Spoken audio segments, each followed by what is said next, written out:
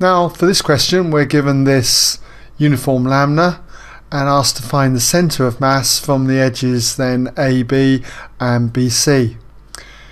So to do this, what I'd want to do first of all is just put some axes on. So we'll have x-axis across here and y-axis up from here on this edge.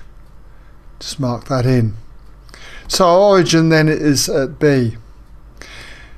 Next I would want to locate the centre of mass of various shapes. We need to split this up into shapes, and how you split it up is up to you. We've got the two triangles here and here, and I'm going to draw a dotted line down here, have this rectangle and then this rectangle. So as I say, it's up to you how you decide to divide this section up, but basically the principles are still going to remain much the same. Next, what I'm going to want to do is locate the centre of mass of the various shapes that we have here. Now for this rectangle here, the centre of mass is going to be in the middle. So if we just mark it here, we need to get the coordinates of this point. And so for the x coordinate, it's going to be in from the edge AB half of 9 units. So its x coordinate is going to be 4.5, or just leave it as 9 over 2. As for the y coordinate, the distance up from here, well, this distance is 9. We've got 18 units up here, 18 centimeters, so that's going to be a total distance of 27 centimeters. So we need to divide that by 2, and that's going to be 27 then over 2. So we've got the centre of mass of that one. Let's go for the centre of mass of this rectangle, which will be in the middle here. As for the x coordinate, it's going to be 9 plus half of the 18. So 9 plus another 9, so its x coordinate is going to be 18. Y coordinate, half of 9 centimeters, half of 9 would be just 9 over 2. Now when it comes to these two triangles, what we're going to do is work out the mean of the three coordinates. Okay, so we need to get these vertices, the coordinates of the vertices. So let's just start with this one.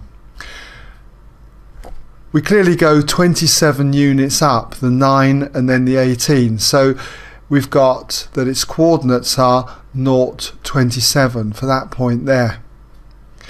This point here is 36 centimeters up, so its coordinate is going to be 0, 36. And as for the f, it's going to be 9 across and 27 units up. So at f we've got the coordinate 9, 27. Okay, so now we have those three coordinates. The centre of mass is going to be somewhere around here. And to get that, what we've got to do then is work out the mean of the x and y coordinates of these three coordinates. So we've got that the centre of mass then will be at, for the x coordinate anyway, it'll be 0 plus 0 plus 9, 0 plus 0 plus 9, all divided by 3. And then for the y coordinate, it's going to be 27 plus 36 plus 27, all divided by 3. So 27 plus 36 plus 27, and that's all divided by 3. And if we work that out, what you're going to get here is 3, and for this one you get 30. So the centre of mass here has coordinates 3, 30. Now to get the centre of mass where it's going to be for this triangle is very easy, because we can just use this result. It's the same triangle, we've just got to translate it down to here. So if we just put that centre of mass in, and for the x coordinate we can see that we've come 3 centimeters in from this edge here. So we've got to come 3 centimeters in from this dotted line here. And that dotted line is a distance of 9 plus 18. That's 27 centimeters. Then we've got to do a further 3 centimeters, so that's going to take us up to 30. And as for the y coordinate here, well, we can see that it's going to be the same as this one here.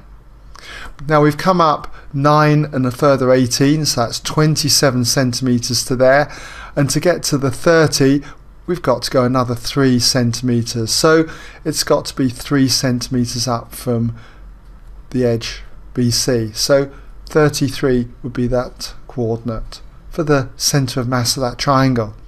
So we've now got the coordinates then of the center of mass of each of the shapes.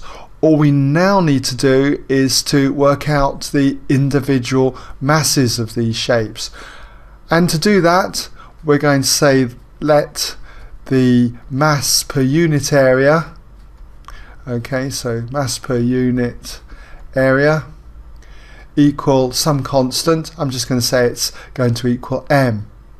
So we can then get that mass by looking at the areas for all the various shapes. So for this rectangle here, we've just got to do 27 multiplied by 9 to get the area.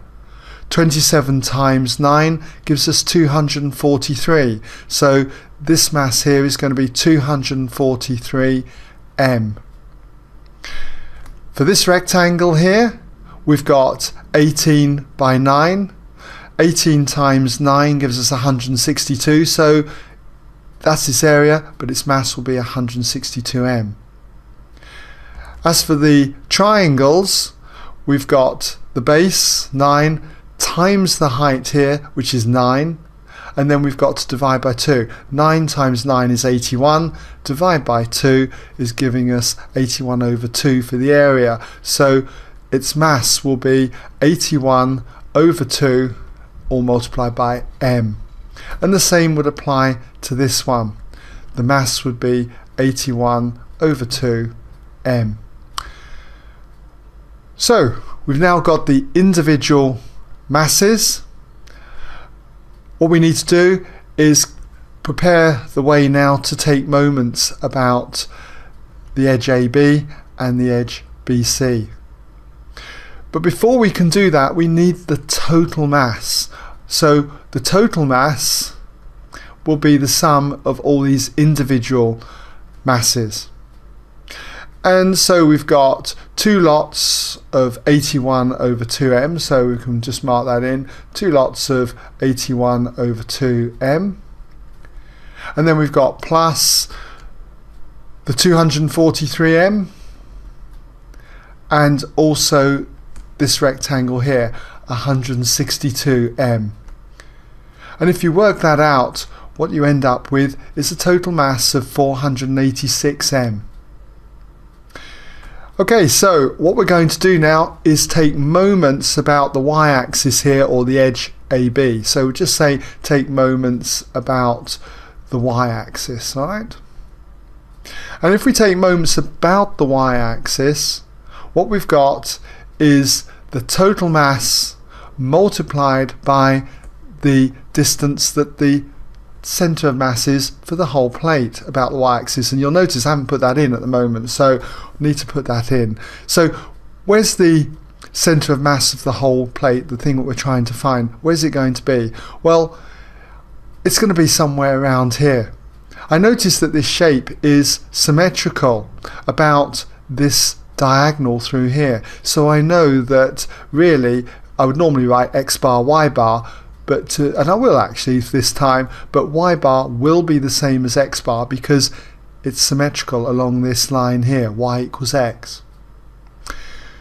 Anyway, so what we've got then is, if we take moments about the y-axis, we've got the total mass, which is 486, let's just put it here, 486 m multiplied by this distance to the y-axis, which is going to be x bar. And that total moment then is equal to the moment of all the individual areas, or masses I really should say, about the y-axis. So if we start with the triangle here, we've got the mass 81 over 2m. 81 over 2m, and that is multiplied by the distance to the y-axis, which we can see is 3. Then we plus this rectangle here.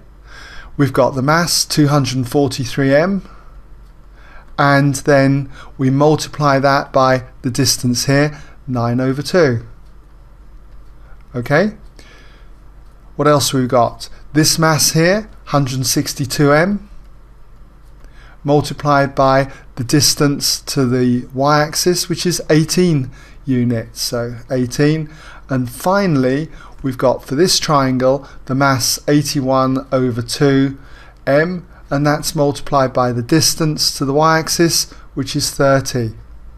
So just about squeeze that in there. So if we tidy this up, you'll notice that m is in every term, so we can cancel that out. Okay, so that leaves us with 486 x bar, so we'll just move it over here, 486 x bar, and that equals the value you're going to get when you type this into your calculator. You should find you get 5,346. So to get x bar, just simply divide 5,346 then by 486, and what you should find you get is that x bar equals 11, exactly 11 centimeters in this particular instance. Well, that was part 1, to get the distance that the center of mass was from AB.